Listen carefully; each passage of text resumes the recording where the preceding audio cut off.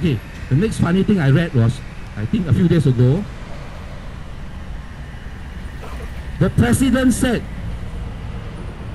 he has used the reserves for 20 over times already. How come nobody know? I thought the only time we used the reserves was in 2009 for the resilience package. All of a sudden, days before the president leave, he gave us this revelation. Hey, I've been using the reserve for 20 over times. Any of you know that or not? I think nobody knows, you know. So what was the reserves used for? Various projects such as reclaiming land and SERS, HDB, Selective On-Block Redevelopment Scheme. Now this I cannot understand. I'm not accountant, but I cannot understand this one because in almost 9 out of 10 years, the government has a surplus, billions of dollars. Almost every year, the government has land sales about 10 billion, which they don't count in the budget. Every year on the average, the net investment income from the reserves that the government can use is $7 billion. With all this money coming in every year, you have surplus, you have net investment income. Why you need to draw from the reserves? Now here's the funniest part. Nobody ever asked the obvious question. Since you draw 20 over times, how much in total did you draw? I heard before we get to vote that day, somebody will tell us. Or do we have to wait until the next president? Funny, right? Now, then we get explanations like, what is the problem? Reserves make land, then SERS, then HDB sell the flat, sell the land, the money go to HDB, go to GIC, go to government, go to Temasek. It's still all within the same government. What's the problem? You know what's the problem? The disclosure, the transparency and the accountability, depending on where the money ends up, is entirely different.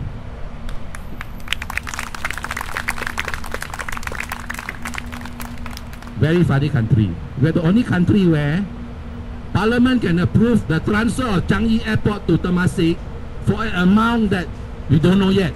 Approve. How can you sell your airport for an amount that you don't know? But anyway, the amount came out because the report just came out from Changi Airport Group. 1,300 hectares of land that can be used properly in any way they want, plus Changi Airport, everything, for only $3.3 billion. You know, when your asset goes to Temasek, they feel like it, they sell away your 3 power companies. No need to ask Parliament, no need to be accountable to anybody. So it's not the same, it's very, very different. It's so funny in Singapore during the crisis. You watch the news in Parliament, all the MP asking, no, tell us how much money you lost.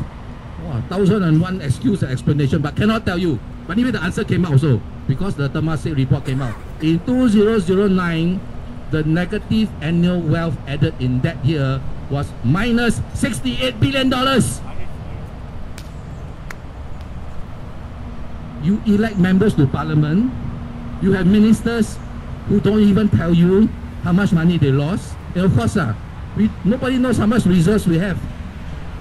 Now the reason giving, you know why they cannot tell you the reasons? Some of the reasons are, if they tell you, it may raise your expectations. If you see a lot, you may ask for more money.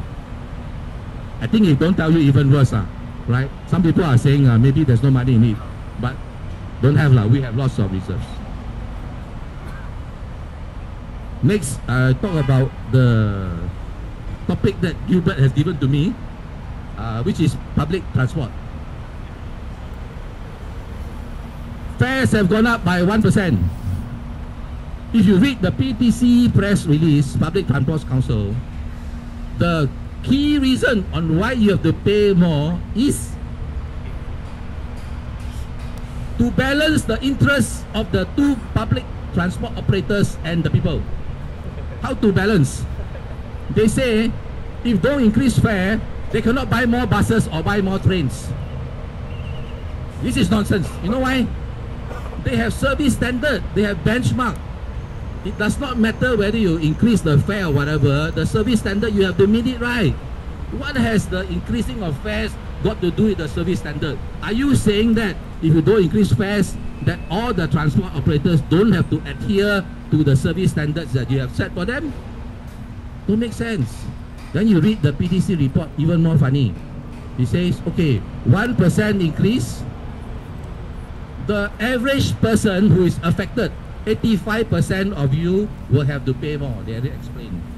The average you will pay more, according to the PTC, is only 15 cents a week. $8 a year is nothing. You don't need to be 3-year-old to figure this out, huh?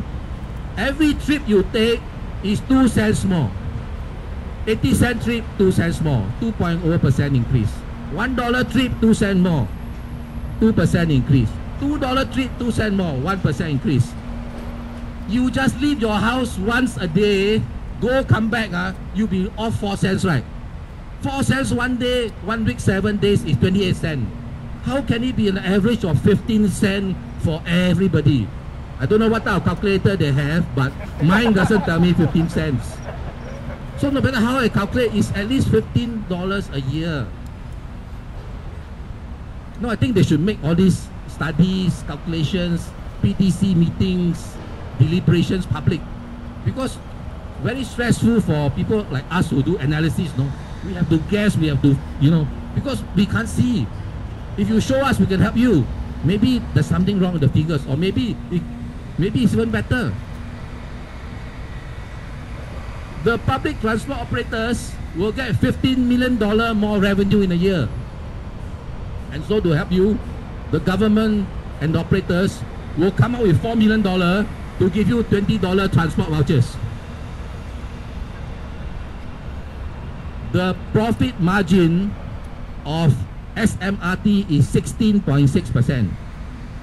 The profit margin of SBS Transit is 7.5%. They say, oh, we need to increase fare because the ROTA stands for Return on Total Assets, must be compatible with other companies. They cited 2 transport companies, one in Hong Kong, one in London. You heard me say earlier, 16.6% net profit margin for SMRT, 7.5% for SBS Transit. London only 7.4%, Hong Kong only 5.9%. Actually, nobody in the world uses ROTA. You know why? You look at any annual report, cannot find ROTA one, It's a very unusual statistic to use. So back to the question of the 1%. It is 15 million additional revenue to the public transport operators, and the profit margin is 16.6 and 7.5. That means average about 10 plus, right? 10+% of 15 million, maximum make 2 million more profit, right? So if I make 2 million more profit, and then I take out 4 million to help you to pay, I might as well don't increase the fare, right? Don't make any sense. But I tell you the problem. All these reasons for increasing fares always based on projections. Last year they tell you 2.5% reduction in fares, because they say 63% will pay more, 37% will pay, 63% will pay less, 37% will pay more. So works out to 2.5%. If 2.5% reduction and 2/3 of people pay less, how come the 2 transport companies the last financial year again record profit? Don't make sense, right?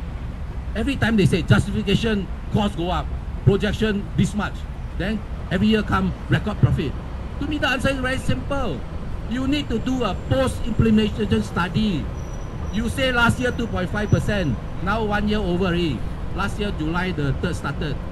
Tell us now after 1 year, was it 2.5 or 2 or 3 or whatever? Tell us whether it's 63% pay more or 40% or 70%. Because if you say something to justify the increase, after it's over, I think it's only fair that you give us the numbers to know whether your reasons were justified or not in the first place.